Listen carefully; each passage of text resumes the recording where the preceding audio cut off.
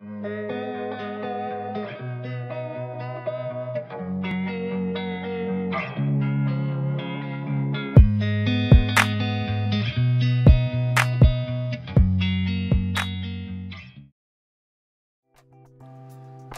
YouTube! Welcome to another installment of our travel channel. Today we're visiting Chiayi, located in south-central Taiwan. Chiayi's claim to fame is Alishan. That's a mountain resort area located high in the mountains above the city. Chiayi itself was notable for lumber for much of its existence, and there are several reminders of this when you visit the city.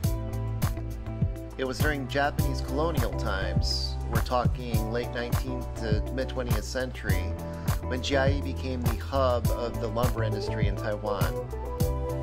Hardwood trees such as cypress are abundant in the Alishan area to the east of Chiayi, and a railway was constructed to get these trees from the mountains to the sawmill located in town. Hinoki Village is a colonial area where the lumber industry was centered. There are several restored Japanese-style houses here, which accommodated lumber industry workers and executives. Today you'll find a quiet, tidy quarter of town with an assortment of tourist facilities like souvenir shops and the odd cafe. It's a nice place to relax for an hour when it's hot and muggy, which is most of the year in my experience. Along with the Japanese houses, this area of Chiayi City has a variety of sites related to the lumber industry and the lumber railway. Check out Alishan Forestry Park, which is adjacent to Hinoki Village. The park ties together several attractions like the Sawmill Museum and Railway Garage. If you don't have time to take the train up to Alishan, go inside the Sawmill Museum, where you'll find a large-screen video presentation of the scenery along the route. If you have a few minutes to spare, go see the dome in the Song of the Forest Park. It's only a 5-minute walk from the Alishan Forestry Park. The dome is made primarily of iron railway ties and was designed by an artist from the Alishan area. Another important attraction near Chiayi City is the southern branch of the National Palace Museum. This is located in Taibao City, around 10 kilometers west of the center of Chiayi. The museum is a sweeping, modern structure built of concrete with large glass panels and angular metal buttresses.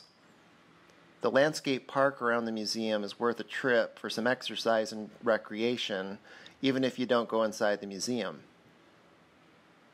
As always, if you enjoy our work, please like and share the videos, and consider subscribing to the channel. Happy travels!